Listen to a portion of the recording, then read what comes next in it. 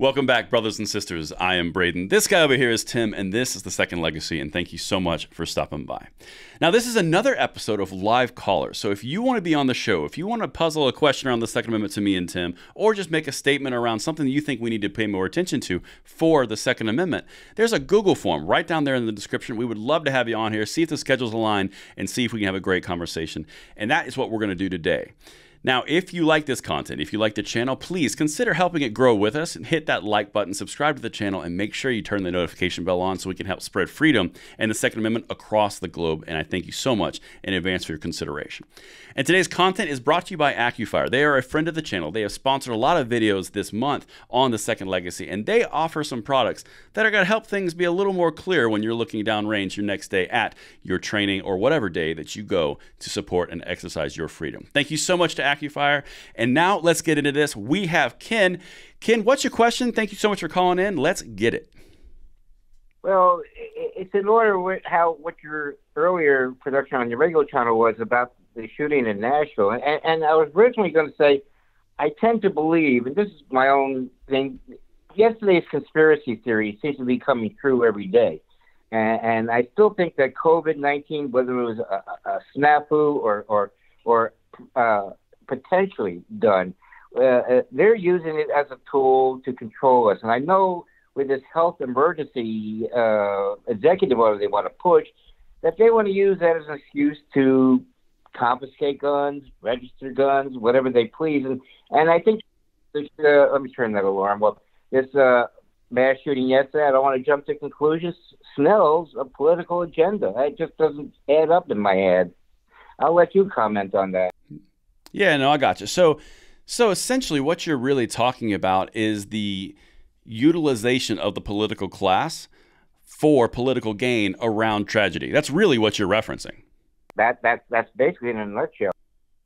Yep. So just Tim, just to kind of preface, if you didn't see the content on my channel, what we're talking about is specifically executive actions at the White House around, well, we don't necessarily believe in hardening schools. We don't necessarily believe in protecting those with firearms because obviously they've made firearms the problem. And then at the exact same time, you have the police commissioner, or not commissioner, the police chief in Nashville, what he's referencing, saying, yeah, the suspect in this case, let's just say a suspect to be kind.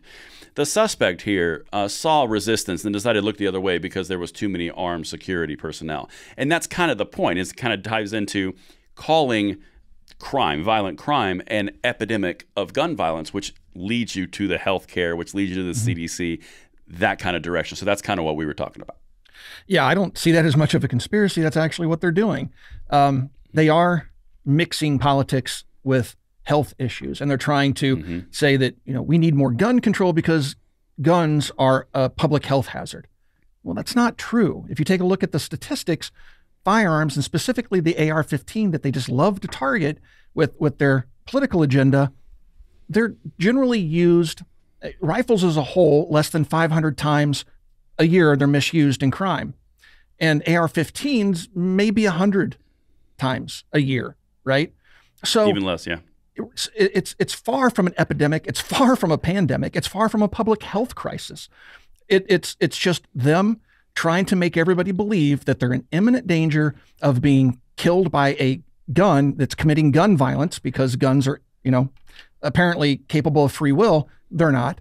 But they paint everything as bleak picture as they possibly can. They try to get as many, pieces of government involved in their action. So it's not just health. They're going to try to, you'll see them trying to slip in gun control and environmental discussions, everything they can think of.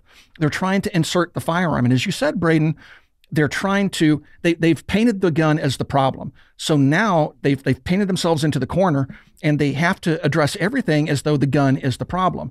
And so anytime they want to do something, they're just going to fall back on blaming the gun. And it's predictable. It's, like I said, it's not a conspiracy. It's been something they've been doing for quite some time, but the courts tend to see through that and legislators can work around that. So what they're doing is basically a public misinformation campaign.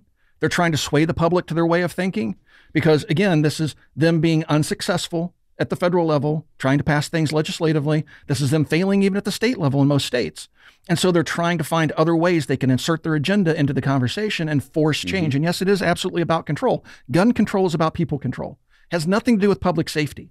These are the same people that have no problem with alcohol, have no problem with fast cars, motorcycles, whatever. They go out, there's so many other things they could go out there and rail against to save lives, but they choose to focus on firearms. And so it's all about a political agenda. And I think they're mentally daft or mentally ill. Well, and that's not to be too frank. I mean, like, yeah, hey, don't hold back, Tim. I mean, seriously. I think there's something there around one of the pieces you just said, the marketing and the misinformation campaign. Because if you look at all the different approaches that the gun control lobbies have taken over the past decades, it's always been on a term, and they've been in homogeny and being allegiant to that term until all of a sudden it switches. A really great example is common sense gun control, common sense gun reform. Those exact same words are repeated verbatim by like a hive mind from anyone that you're talking to on the left side of the aisle, anyone you're talking to on a gun control approach. It's always the same verbiage. It's always the same tone. It's almost like you're listening to a recording because they send these things out. These are talking points. This is a centralized information sharing campaign, which is how they're able to mobilize so quickly. Another example that Tim really likes to hit is assault weapons. Well, they stopped using the term assault weapons because it didn't make sense. So they transitioned to weapons of war. So they or military style rifle. Like they do these talking points, and then another one came out around the same time where everyone was concerned around health. It was the epidemic of gun violence. Well, why would you do that? The reason was simple. The executive branch has more authority through the bureaucratic approach of the CDC, so they can actually go around all the different amendments that prevent the research coming from the CDC from an executive level. Well, look how that worked out. They do the same thing with the ATF. It's all about redefining terms and redefining all these little word games.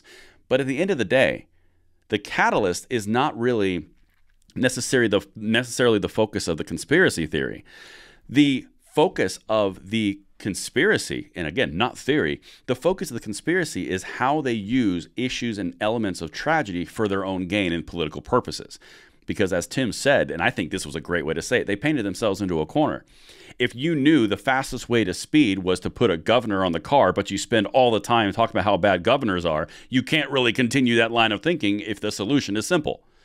So it's one of those things where they have to commit, they have to double down. And even on my video this morning, where we're literally seeing the Biden administration through Karine Jean-Pierre talking about how the fact that they don't believe in hardening schools, and then this criminal is literally saying, yeah, that one was hard, so I didn't like it. They're like electricity. They're going to choose the path of least resistance, and we need to be the resistors. Well, outstanding question, Ken. Thank you so much for calling in today. It means the world to us. Yeah, thanks, man. Appreciate what you're supposed to do. Well, if you guys would like to be part of the call-in show, you can be on the show as well. There is a Google form in the description below. Fill out that form. We'll give you a call. We'll get you scheduled, and we'll get you on the show. We look forward to having you here. Thank you for watching, and we'll talk to you guys soon.